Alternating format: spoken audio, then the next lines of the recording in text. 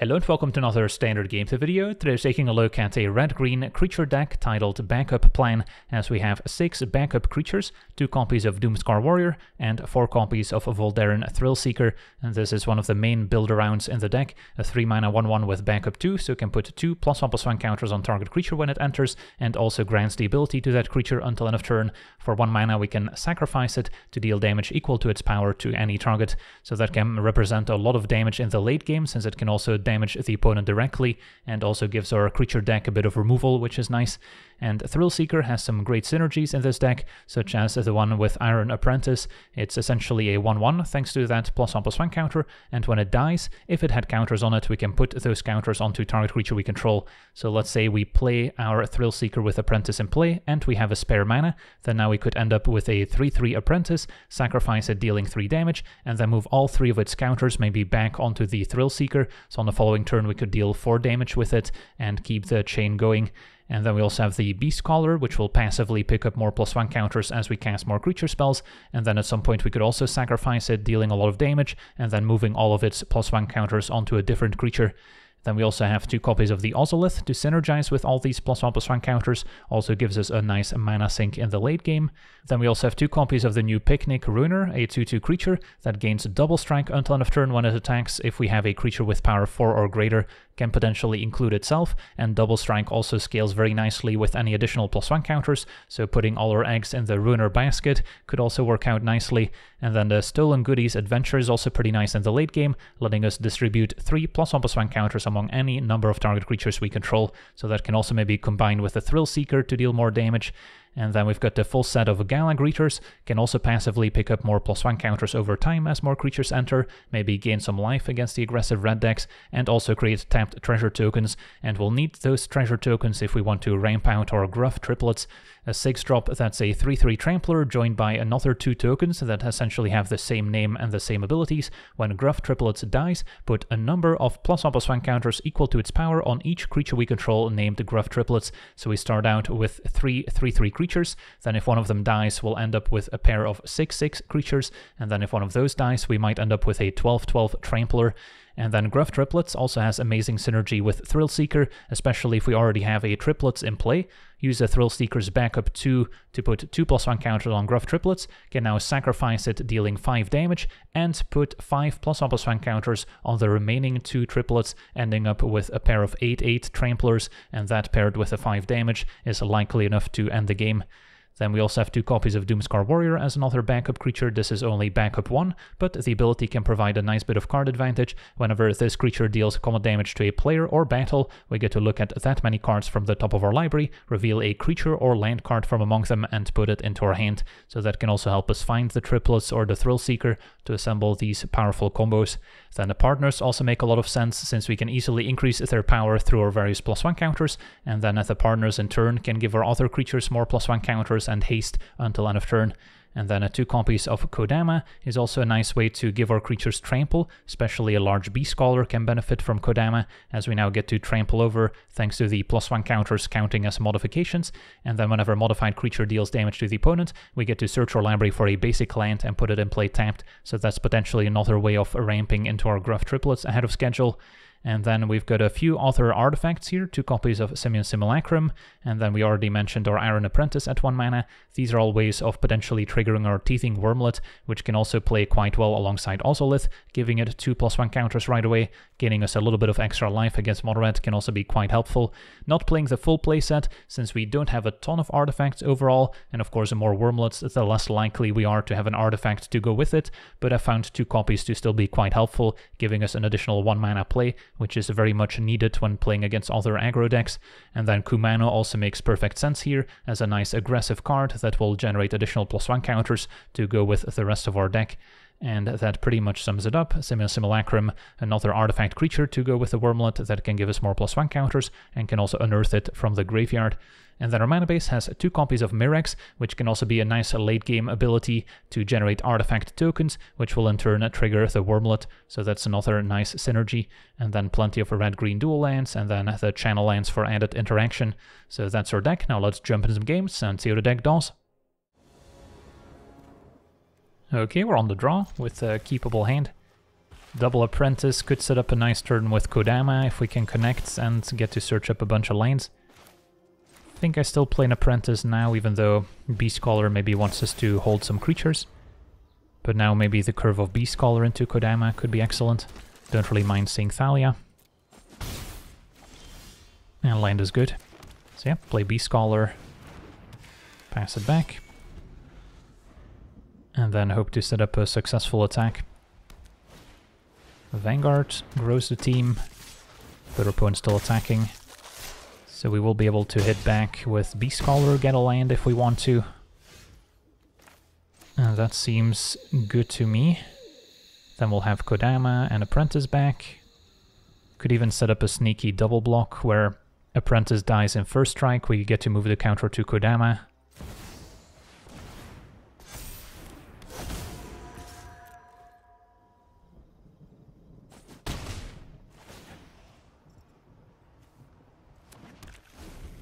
And then next turn we'll have a lot of options.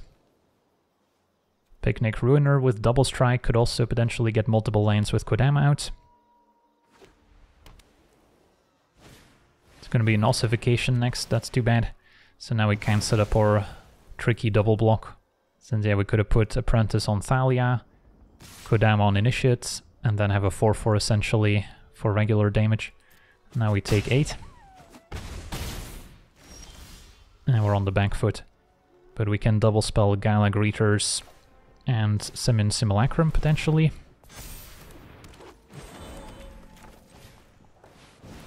And then what does Gala Greeters do? Could go for a +1 counter here. Maybe next turn gain life. And then Simulacrum probably doesn't want to put counters on itself, since the Initiate could maybe blow up artifacts. I guess Apprentice is a good place to put them, even though that could also die. At least we get to move the counters. And then we still have Beastcaller to hold off Thalia, hopefully. If they have another exile effect, we're in trouble. Intrepid Adversary to pump the team, that's very good. Still doesn't get them past Beastcaller at least. Is this a Convoke? That would be bad for us. No Convoke, and another Gala Greeters. Yeah, let's just get the Greeters going. I'll be patient on the adventure from Picnic Ruiner. And then for now, start with +1 counters.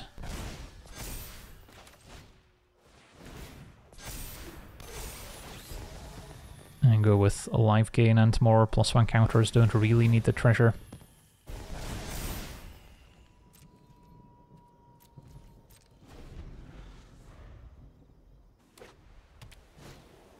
Another Vanguard. Okay, could see an all-out attack, but I think we're equipped to deal with it. Picked up a land. Yeah, let's just adventure here. And then where to put the counters, mostly the Apprentices. Even though, again, Initiate can destroy them if they attack and train. But then we'll be able to move the counters, so maybe 1 and 2.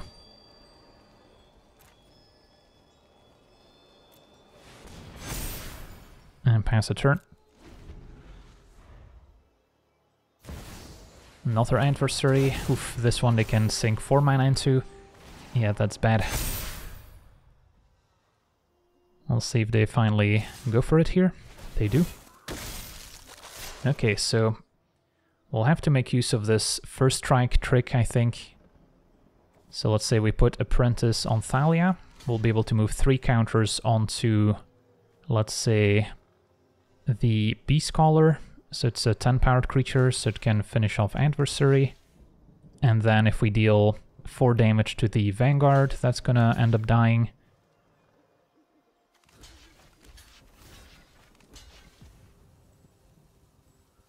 So is this our block?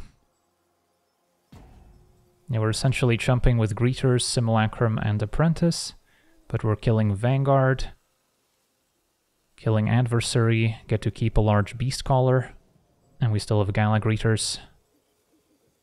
This looks reasonable to me. Just double checking. Could also double block the Vanguard, take it out. I think Gala Greeters will provide more value long term. So counters on Beastcaller.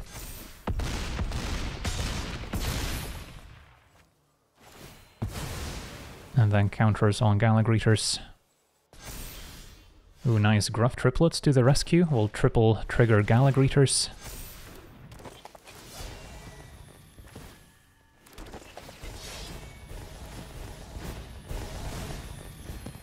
Do I attack with both? Could leave one extra back to play around another removal spell.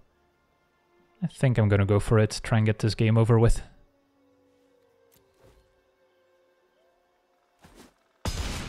Opponent falls to 6.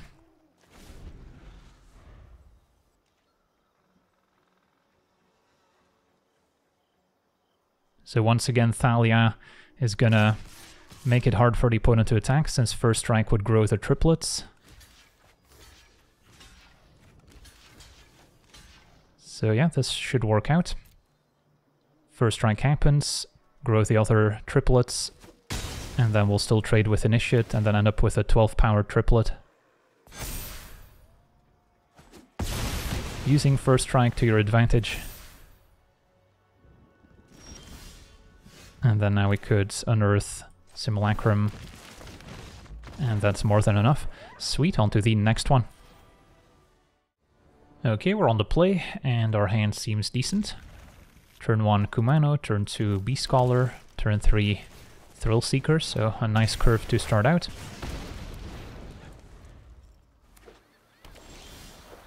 And then turn 4 we can maybe adventure the Picnic Ruiner as well.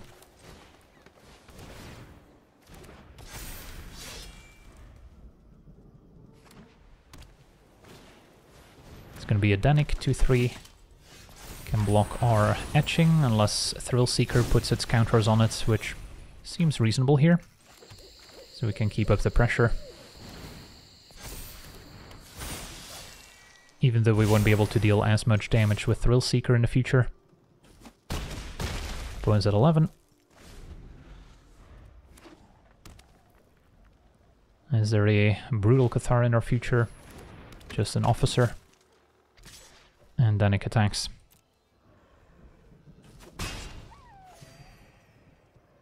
If our opponent keeps up 2 mana, it's either Reinforcements or could also be Virtue of Loyalty, maybe Make Disappear. So there's a few things they could still have. Could go with another Thrillseeker here, and then put counters on, let's say, Beastcaller. Because then if I sack Beastcaller, we can even move its counters elsewhere. So we've got quite a bit of flexibility. And if they counter here, I can still sack Thrillseeker, kill Officer, get in for 9. But that's resolved. Is there any chance they have some instant speed removal here? Doesn't seem all that likely. I guess Eiganjo they could still channel for 2 mana, so that's a reason to put counters on Etching. Let's try that. An opponent had a Destroy Evil of all things. That's too bad. So, Etching down. And then I guess we'll sack the new Thrillseeker, so we get in for 6. But yeah, that was a setback. Could have gone less all-in on one creature, but then could have run into an Eiganjo instead. Skrelv we don't mind. And an Adeline. We'll see if they attack. They do. Now we could still use Picnic Ruiner to put counters on Thrillseeker, attack all out, and then, yeah, we should still be presenting lethal here. Just put them all on Thrillseeker, attack, and if they block Thrillseeker, we just sacrifice it to deal 4 upstairs. So they basically have to chump Beastcaller to have a chance.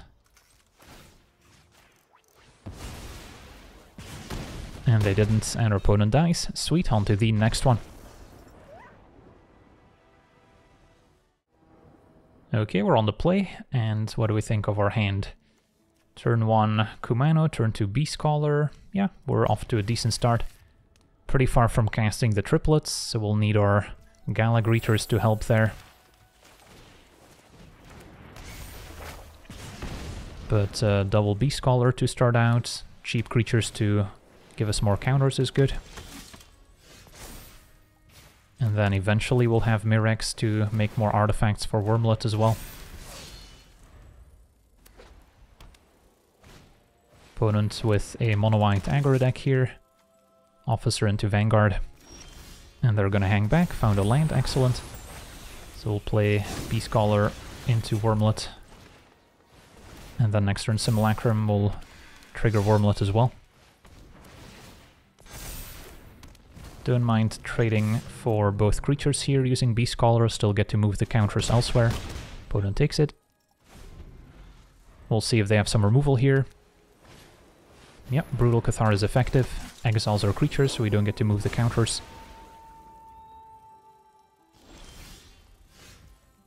Still going for Simulacrum. 4/4 is already large enough. Could make another 4/4. And send everyone.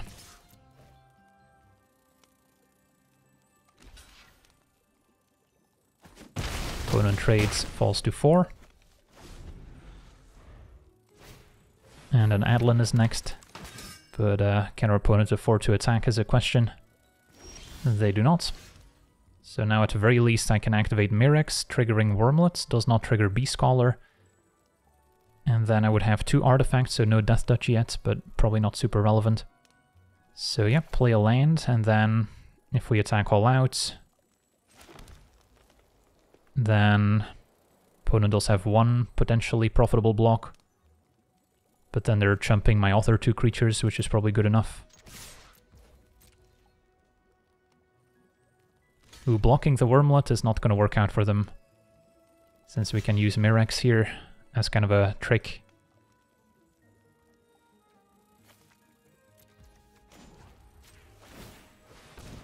And that's why it's in the deck.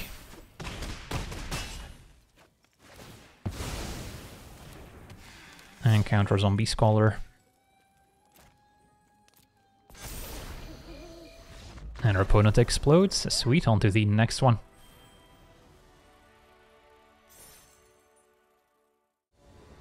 Okay, we're on the play, and what do we think of our hand? It's missing a land or 2. Mirrex only makes red temporarily, so that could be an issue, but Gallagreeters can make more treasure, so we'll see how this works out. So turn 2 we already have to make a pretty important decision. Now we can play the mountain, and then... yeah, I wouldn't mind playing the Gallagreeters and have it survive. Even though it's a tall ask. Let's try it. If they immediately take out Beastcaller, we also don't get any value, so both are fine. Opponent with a Sunset Revelry, losing 1 life so they can gain 4. Okay, at least we get to keep our greeters. So now we're looking at Beastcaller, get a counter on the greeters, and then Wormlet make a treasure, so Wormlet also grows.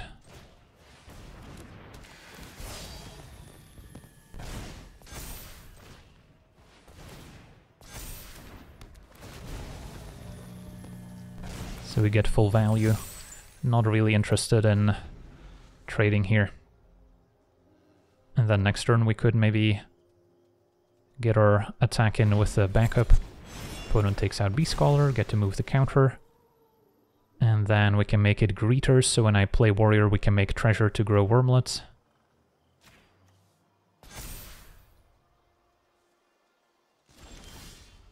Another Wormlet will have to wait.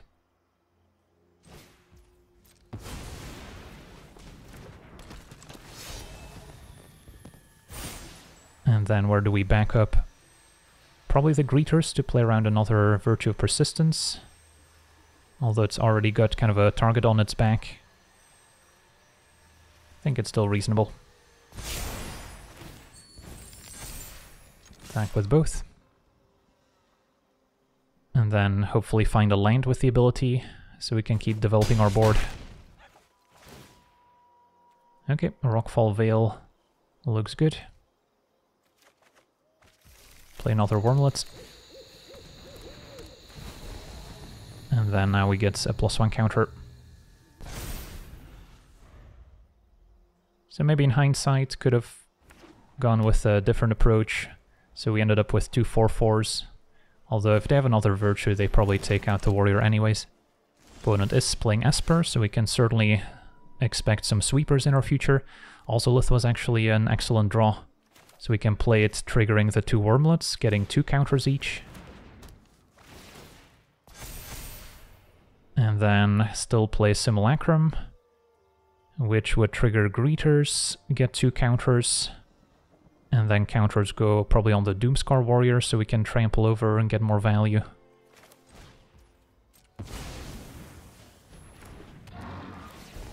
Could also go for Treasure Token to give us a bit more mana for next turn, since opponents may be chumping Greeters anyways.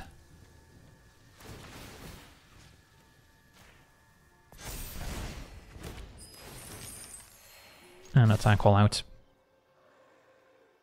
So Doomscar Warrior generates more value. Opponent's just on damage control here.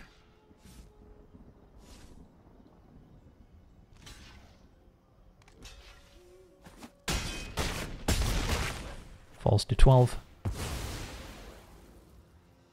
And we get to dig very deep for a Thrillseeker, so that's one way to end the game, even if our opponent's got a bunch of chum blockers back. Tainted Indulgence, pointing maybe towards a Reanimator strategy. Question is, can we take them out in this upcoming turn? Our opponent discarding Sunfall, so they definitely have another one in hand, and with the Thrillseeker that shouldn't be too difficult if it resolves. And our opponent concedes before we need to play it out here. Alright, I'll take it. Get to a rank up here as well. On to the next one.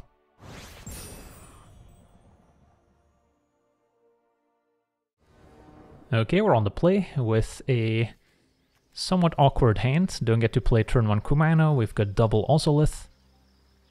But maybe it's still good enough. Turn 2 Kumano and then turn 3.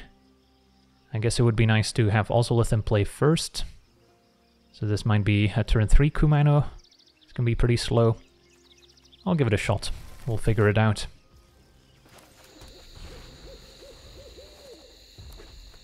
Up against the red aggro. So immediately making 1 large creature that they cannot burn could be quite useful. Wormlet's interesting, so now that's kind of an incentive to play Wormlet, play Kumano. Next turn play Ozolith, immediately getting 2 counters.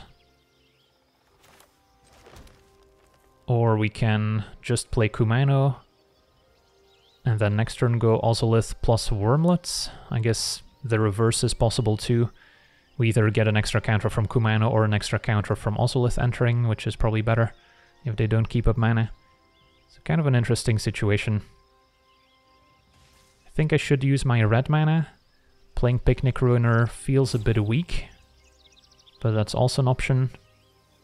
And then wait on Kumano until later. I think we'll be able to use the Adventure. So let me just go Kumano plus Wormlet, and then if they take out Wormlet, so be it. We might draw a 3-drop that I want to cast instead. If not, I'll maybe waste a +1 counter, but play Ozolith to grow Wormlet. Opponent's got a Feldon on 2. Alright, another Wormlet is perfect. So now we get to add an extra counter. And then Ozolith trigger both. This is kind of the dream start against Mono Red. And sure, we'll attack. Think we can outrace. Next turn with the lands, maybe use the Adventure. Can also activate Ozolith. A Witchstalker Frenzy could still be effective here with 3 attackers. Do they have it? Looks like it. Okay, that's too bad. We'll lose our Wormlet, so now we're potentially still in a bit of trouble. Mirex also helps with the Wormlet. But let's Adventure. So it can go 2 and 1. That way Wormlet is out of range from another Frenzy. Attack for 10.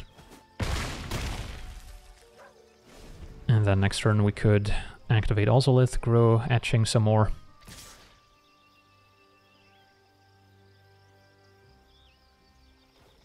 So if they have another Frenzy for Etching, they'll still need a blocker for Wormlet. It's gonna be a Monstrous Rage. 7, 8 damage coming across. Another Monstrous Rage is +4, so that's 12. One short. Yeah, as it turns out, every point matters. And our opponent explodes. On to the next one. Okay, we're on the draw. Our hand's missing a 1-drop, but I'll still give it a shot. Some quality 2s. Facing plains. And turn to adversary.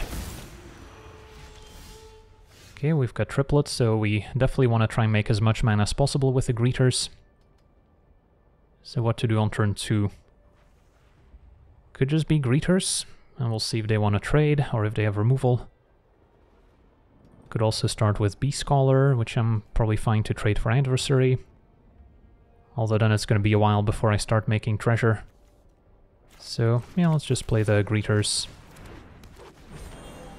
And then if we can save Thrillseeker until after playing triplets, that would be nice too. Opponent sadly has the Brutal Cathar, so wouldn't be making any treasure.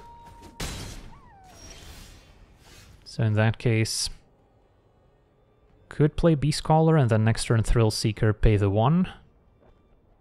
Which I don't hate, even though it's less mana efficient right now. That way we can maybe free the Gala Greeters by taking out Brutal Cathar. It's gonna be a Knight Errant convoked. Okay, can only find 1 and 2 drops, finds a Vanguard. So next up, could make the Thrillseeker play we described. And then, if I put counters on Beastcaller, it would go up to a 5/5, I can attack. And then, after damage, still sacrifice it either on Knight Errant or Brutal Cathar. And then I get to move 3 counters onto Thrillseeker, so it's kind of loaded to potentially go again. Yeah, that seems pretty good. I'll hang on to Mirrex in case we need it for triple green on triplets.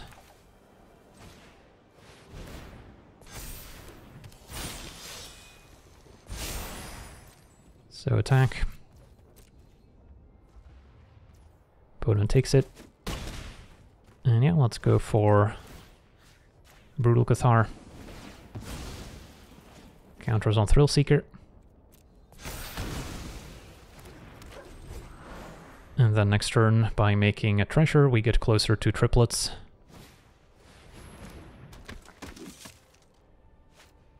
Another Knight Errant, okay. So we'll definitely need the triplets to take over the late game. Adeline and Thalia. So this turn, Beastcaller plus Simulacrum. Don't think we're activating Thrillseeker anywhere. Make a treasure.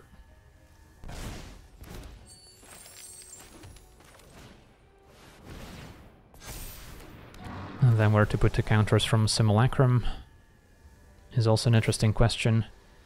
If I put them on Thrillseeker, that's going to be pretty big, although not the best if our opponent's got another Brutal Cathar. So maybe put them on Beastcaller, so then if it dies, we get to move all its counters elsewhere. And then for now, hang back. Don't think we need to get too aggressive. Skrelv, of course, can potentially enable some unblocked attacks in the future. Is this a third Convoke? Looks like it. Yeah, that's a lot of card advantage for us to fight through. Third Knight Errant indeed.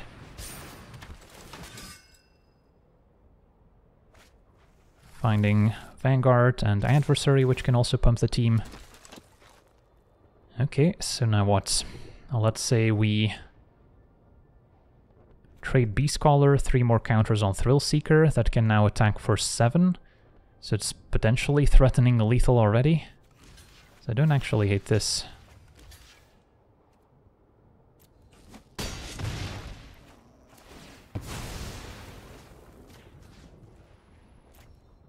All counters on Thrillseeker.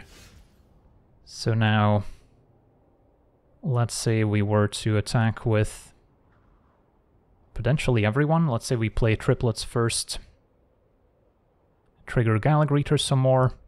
we'll have the mana to still sacrifice Thrillseeker. If I attack all out and our opponent doesn't block Thrillseeker, they're still taking at least 9 damage. And then a Thrillseeker sacrificed is 7, 16, Kumano puts them to 1. So very close to being lethal, but not quite. And then dealing that last point's gonna be tricky, especially with adversary having a lifelink. But I'm not hating that sequence. So play Triplets. And we get all 3 modes. So maybe I don't attack with Simulacrum and Greeters and only send Thrillseeker here.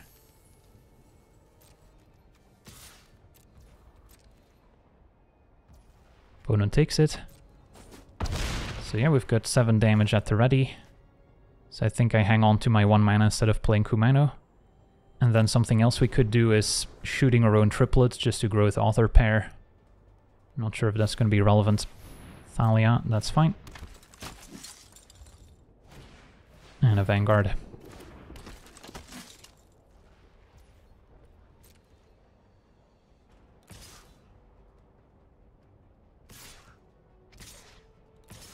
Opponent is attacking with our lifelinker. Can't really shoot any creatures because of Skrelv. So let's line up some blocks. So Simulacrum can trade for Adversary.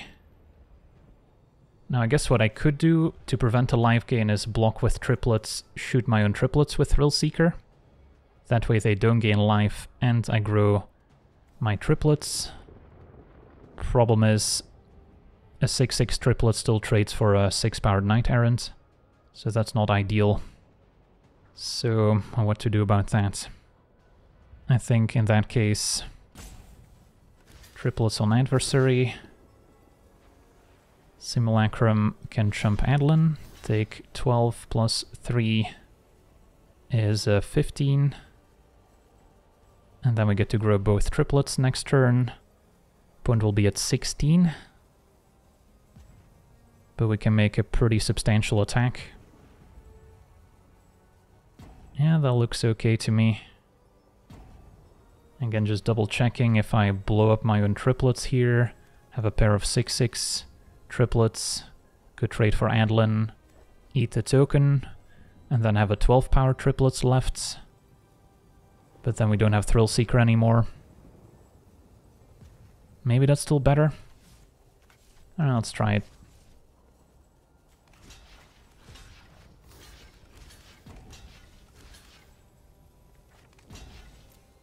And then before damage, Thrillseeker my own triplets.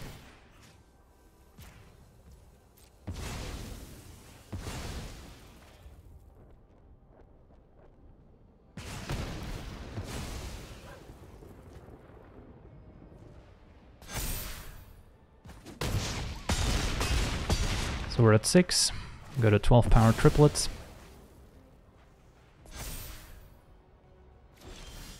And Iron Apprentice the draw. So if we play Apprentice, we trigger Greeters. Still have a 4-power first-ranking Thalia back. So if Triplets attacks, opponent has to chump with at least Vanguard. If they only chump with Vanguard, then Kumano can still finish them off. If I attack all out, our opponent's got 3 blockers. Block, block, 2 toughness in front of Triplets.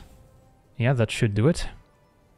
So, could play Apprentice first if we'd like.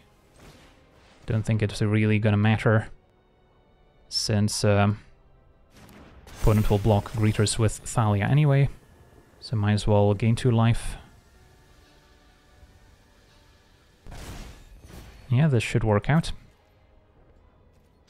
Guaranteed to get in for 10 damage. And then Kumano is exactly enough to close out the game. For opponent's double blocks, that doesn't make a difference since we trample for the same amount with Simulacrum dealing 2 damage. So that works.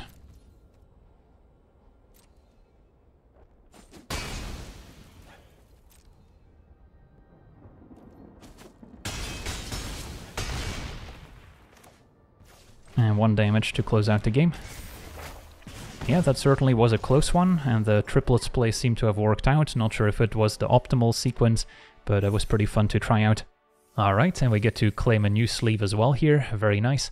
So we get to see our red-green backup deck in action, and yeah, the deck is pretty decent, especially against these white creature decks. We can usually go a little bit bigger. Once the board stalls out, we can do some interesting things with Thrillseeker to try and close out the game, and as a bonus we even got to see more of Gruff Triplets in action in this video, compared to the one where I had 4 copies of Triplets in the deck, so that was also a nice change of pace. Of course, we never got to see Thrillseeker putting counters on Triplets to begin with, which is the main combo why we have Triplets in the deck, being able to have a 5/5 Triplets, sacrifice it, and then put 5 counters on the remaining copies can be very nice indeed. So yeah, that's going to do it for today's gameplay. I want to thank you for watching, hope you enjoyed, and as always, have a nice day. I also want to thank all my patrons for being part of the channel, and you can become a patron yourself today and decide the topic of future videos over at patreon.com/legendvd.